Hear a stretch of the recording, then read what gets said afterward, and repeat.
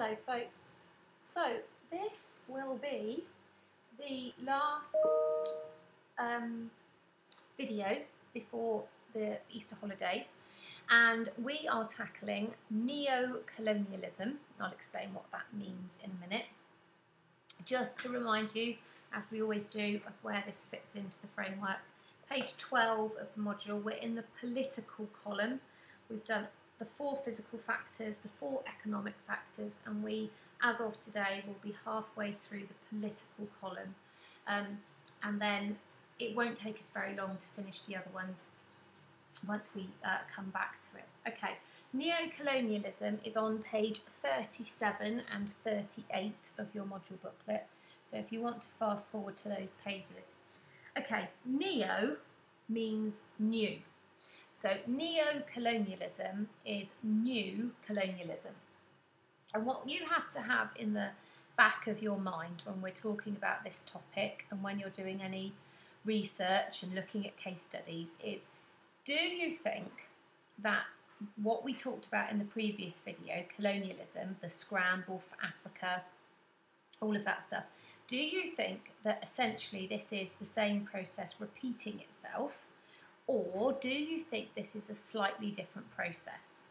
Obviously, by the end of this video, you'll be a little bit better placed to be able to consider that. And with further research, you'll be even better placed again. So neo-colonialism is the idea that colonialism could be happening again. This time, though, it has nothing to do with Europe. This time, it's largely linked with China. Okay, so here's a bit of proof. Now, I don't expect you, firstly, to remember any of this, and secondly, to be able to look at the detail. But what I want you to know is that anywhere that there is a little circle, that is some investment by China, and the colour coding system, so that the darker the shade of orange, the more investment there is. Okay, so you can see that large swathes of sub-Saharan Africa are being invested in. This is ports. Now remember that 90% of the world's trade is done by sea. Ports are clearly very important in a globalised world. They seem to be quite heavily involved in African ports. This is to do with infrastructure. Again, quite a lot of involvement. There's a graph. Oh, sorry, and that's the last bit. So you could spend hours and hours looking at evidence of this. I have given you a snapshot. There is quite a lot of proof that Chinese companies are investing massively in sub-Saharan Africa at the moment. All right, so this is neo-colonialism. Now, if I teach you, you'll be far too familiar with this graph. This is the Clark-Fisher model, and I go on about it all the time. Sorry, folks. The Clark-Fisher model shows you how the jobs that people do in a country change over time. And I just want to remind you that in the first round of colonialism, the scramble for Africa in the 1800s, what I was saying is the timing was not a coincidence. The reason that colonialism began in Africa is because we were going through the Industrial Revolution in the UK, so we were in this phase. And the key thing that happens in this phase is that your secondary sector is dominant. In that phase, you need resources, and we were beginning to run out of resources in Europe, and we did a terrible thing, really, but we did what we did, and we went other places to get resources, and quite a lot of them came from Africa. So that was our colonial period. Well, China is in the industrial phase of the Clark-Fisher model right now. And hey presto, they seem to be investing quite a lot in the continent of Africa. There seems to be an interesting parallel between the timing of this colonialism. Okay, so just a reminder about that. But as much as that is a similarity, there are some sort of key differences. And there's a diagram at the bottom of page 37, which is explained on page 38 that I want to talk you through. Frank's theory of dependency. Before we went into these rather strange times, when we were still having face-to-face lessons, I introduced you to something called the core periphery model. which is pretty much one of the simplest models ever. You've got the core in the centre, just like the core of an apple or the core of the earth, and then on the edges you have the periphery. If you think of your peripheral vision, it's like the very edges of your vision. So the core is the centre, the periphery is the edges. So Frank takes the idea of the core periphery model and adds to it, as you can see. So what he's saying is that there are flows of goods and resources between the core and the periphery. But he sees that as evidence of dependency, which comes from colonialism. So page 38, I'm not going to read it to you, this is not Jackanory, but I'm going to just try and draw your attention to some quite important things that are said on page 38. And you might want to just highlight them, underline them, or whatever. Okay, so paragraph number 1 talks about the fact that the periphery is kept in a state of dependency and underdevelopment because the developed world requires cheap raw materials and labour, i.e., for us to remain rich and powerful, we have to have somebody to exploit, and the countries that we tend to exploit are in the periphery, i.e. sub-Saharan Africa at the moment. And then he talks about the legacy of colonialism towards the end of the paragraph, which draws on a previous video. One of the legacies of colonialism is massively unfair trading relationships that we talked about. We talked about tariffs and protectionism and trade blocks, and all of those things make it really hard to get a fair deal if you are currently a country in the periphery or if you're currently underdeveloped.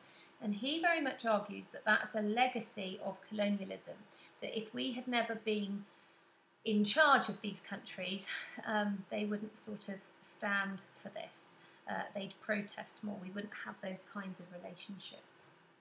Then third paragraph kind of picks up, no, I'm lying, fourth paragraph, sorry.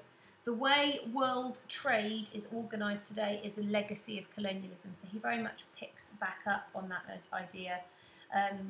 Western nations, I'm right at the end of the paragraph now, Western nations further limit the export earnings of least developed countries by setting the prices for many products and setting tariffs and quotas which tax or limit least developed country products entering the first world.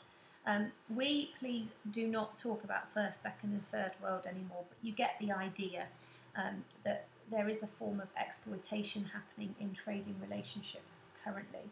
And then it goes on to talk about neo-colonialism, and one of the major differences is that this time it's not being done by governments, it's being done by multinational companies, MNCs, TNCs, whatever you want to call them. And that's a significant difference from the first time around. So I'm just reading a little bit of this. Simpson and Sinclair point out that MNCs now dominate the capitalist world economy, and many have greater economic and political power than least developed countries. Moreover, the MNCs are not accountable for their actions in law, and it goes on to talk about the problems of MNCs, which again we've mentioned in a previous video. So what neo-colonialism does is it actually links together quite a few ideas together. All right. In summary, Frank's theory of dependency suggests that least developed countries can never develop so long as they remain part of the world capitalist system. Now, you could take that approach, or you could try to think about China might be doing some nice things. Okay. Now, there's an article which, in an ideal world, you've already read, but in case you haven't, there's a fantastic article that starts on page 13. And the section I'm going to ask you to look at today is on page 16. It's in the middle column, and it's the section that says, as with Zimbabwe, in the last few years, it is China which has come to the rescue. Now, this is part of a bigger case study on the Democratic Republic of the Congo, and it's talking about some possibly quite good things that China is doing. They're investing £5.6 billion in infrastructure, including 32 hospitals, 2 universities. Now that's good, isn't it? And there was some of that happened in the scramble for Africa. Britain did build railways and things like that, so you could look at some good things. What do they get in return? In return, China gets, among other concessions, 10 million tonnes of copper, 400,000 tonnes of cobalt. And it goes on to say that they're probably not getting a very good price. You could argue that this is exactly the same, again, happening. You could argue that maybe China are being slightly kinder and less destructive than we were. There, on the slide in front of you at the moment, are some hyperlinks which you could check out, and you could also do maybe a slightly wider Google search just to get your head around whether you think China are trying to be kind, they're helping another country to develop, or sorry, another continent to develop. Are they more interested in the resources like we were first time around? Just try to kind of get your head around that a little bit. Now, in terms of work, we're going to pick up on that in a minute. So there is a hyperlink at the bottom of this slide that is quite important, not just for geography, actually just for your kind of wider life, understanding the planet. It's brilliant. But just before we talk about Easter holiday work, case studies. Now you'll find with these hyperlinks, I have tended to focus mostly on Kenya and the Democratic Republic of the Congo for neo-colonialism. And this Google search is all about a railway that's just been built with Chinese money in Kenya. This one is all about Chinese companies getting their hands on resources in DRC. So I would have a little search about the actions of Chinese companies in Kenya and DRC. Right, without further ado, what I would suggest that you do over Easter are those three things on the screen. Some revision, get your case studies up to scratch for where we've got to so far, and check out the story of stuff. Now, the story of stuff is that hyperlink right at the bottom of the page. I'm going to actually open it because I want to show this to you. Okay, so they have a whole project, but the one video that I would like you to watch is their kind of original video. It's quite old now. The story of stuff, 10 years old, yes, but it is brilliant. And if you get into this, if you really like it, as you can see, you could spend your pretty much entire lockdown probably watching all of their videos and really getting into it. So the story of stuff project, definitely the 21-minute video, if not more. That would be really, really good. It helps you understand this module, it helps you understand the world we live in, it helps you understand, just loads and loads of stuff, okay? If you are feeling a little bit lost and at sea by the Africa module, can I just remind you that that's probably quite likely.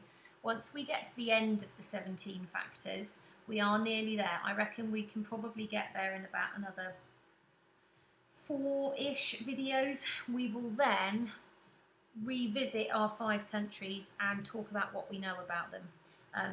What this has been is like pieces of a jigsaw puzzle, and I wouldn't be expecting you to make out the picture as yet. It is a bit confusing, but even though I'm not going to do any videos for a couple of weeks, I will be checking email if you want me to look something over for you, or I've confused you completely with something that I've told you.